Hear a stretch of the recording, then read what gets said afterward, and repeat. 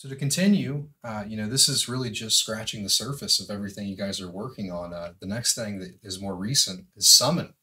What is Summon? Right. So Summon's another project from within Adao. Because like I said, Adao is an open source community, right? We incentivize this open source work with governance over Adao and Ada.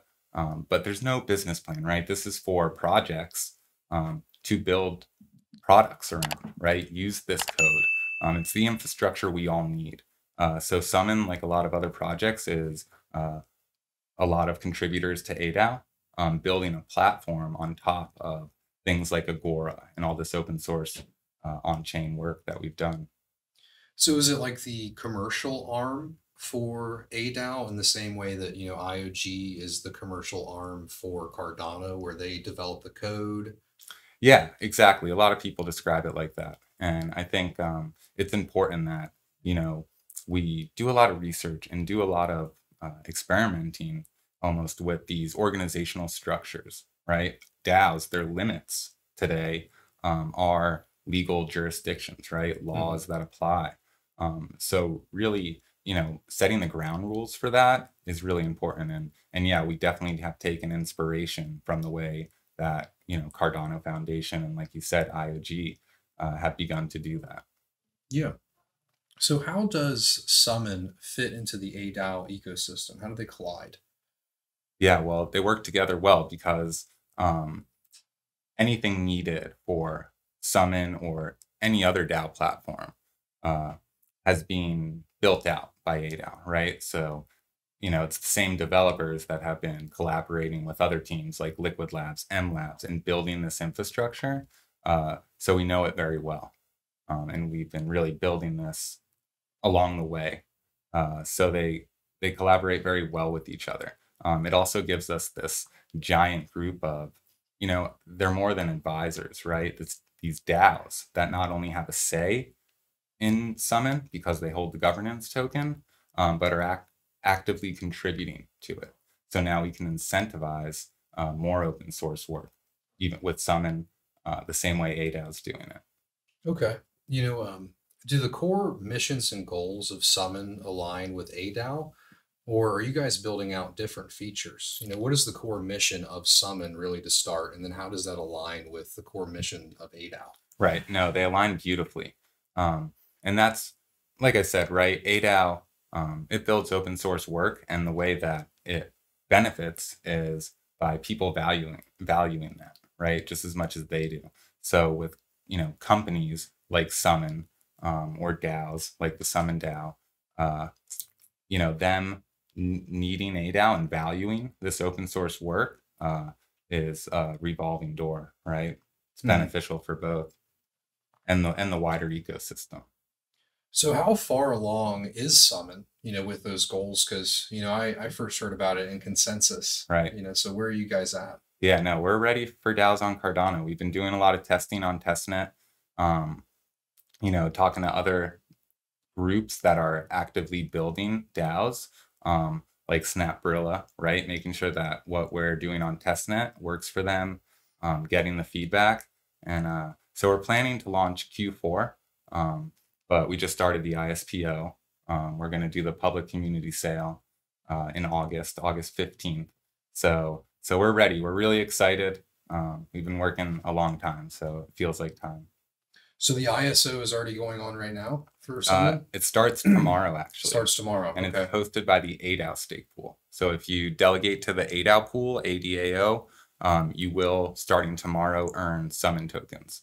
Awesome. What is the fee percentage? It's 99. 99. So Okay. we're going to do our best to work with other stake pool operators to offer summon tokens not only through the Adao pool. I know we saw last year, like when ISPOs became a thing, there was a lot of concerns because it can very much centralize stake. Mhm. So it's important, like, there's a lot of token distribution platforms popping up, a lot of stake pool operators that they want to offer things other than ADA to their delegators. So yeah, working with those stake pool operators to offer summon tokens through their pools too, I think is really important if we're going to have a successful ISPO. Yeah, I would agree with that. And, I think, from a selfish standpoint, it's still good for Summon because you guys are bringing in, more users. More users have your token. Your DAO's more decentralized because you Right. spread those tokens among thousands of users instead of just the delegates to a DAO. You guys also mentioned that you have a public sale coming up soon. What's the date on that? And, really, what does it entail, for Yeah. the user? So it's August 15th. We're actually going to split it up into 3 events.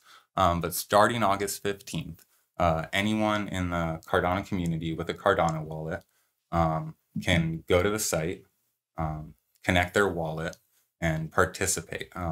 We actually, today are going to announce that we created a non-custodial smart contract system, not only for the sale, but to open source for any development teams and to offer through Summon. So that's what we're going to be using. And the first event is going to be pretty cool because we quote unquote gated it, but it's something everybody in the ecosystem probably has, which is either one ADAO token, one MinSwap token, or one liquid token. So if you have one of those in your participating wallet, you'll be able to agree to terms, connect your wallet, and participate in Summon token sale. Awesome. Is there going to be a staking portal through Summon, or is that more of an ADAO thing? Yeah, so the ADAO will always have its own staking portal, whether it hosts it how it does now or through Summon. But what Summon will offer is for any project to just create their own with no code, right? So right now, if developers wanted to create a staking portal, they can go to the ADAO GitHub, come in the server, figure out how to do it, right? Create their own interface. But through Summon, they'll be able to just set it up with a few clicks and have their own project staking portal. And that project staking portal, is that going to be through the Summon application, or can that be on the existing project's website? Right. So that's a really good question. Yeah. So that's why it's so important to work with communities like ADAO, right? Because you need to think about things like this and how we're storing data. So no, Summon won't gate a project in, right, to using their interface. So they'll be able to plug in to the back end, right, to the contracts, and use the Summon stack to host things on their interface. Awesome. I mean, you just mentioned a very useful feature for many projects that I didn't even know that you guys were going to include. And it made me realize that we should dive into those features a little bit more. Let's say, Summon, it's built.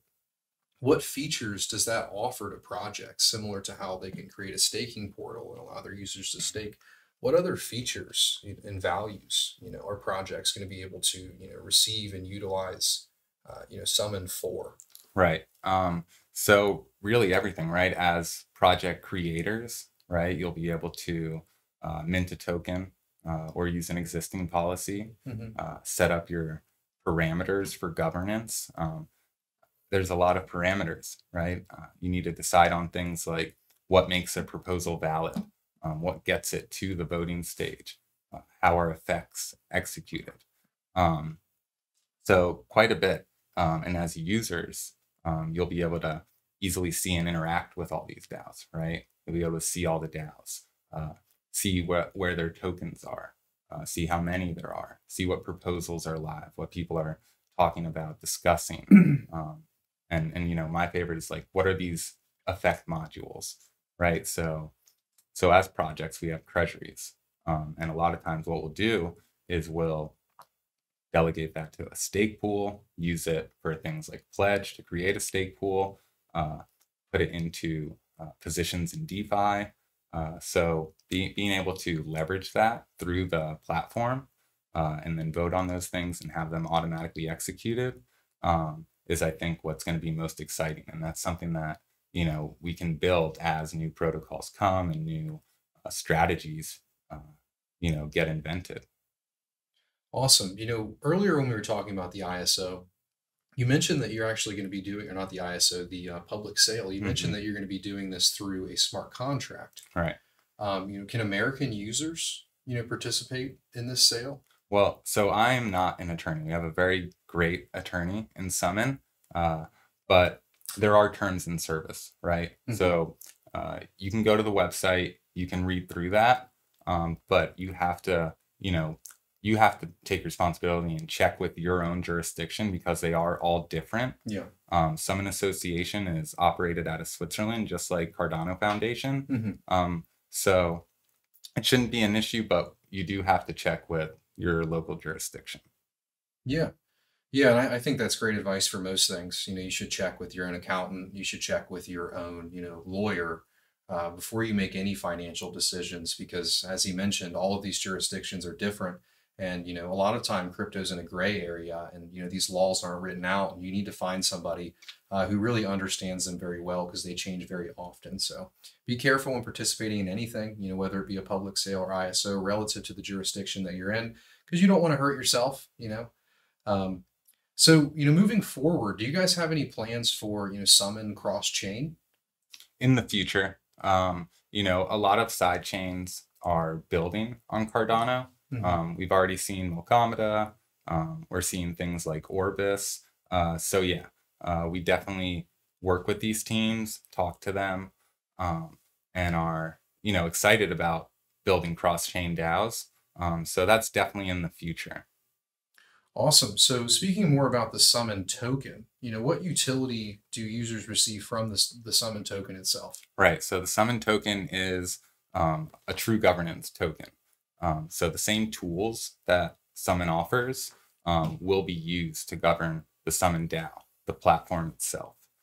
So users will be able to do everything, right? From adjust parameters of the platform, right? Fees. So, that's the beauty of, these tools we're building.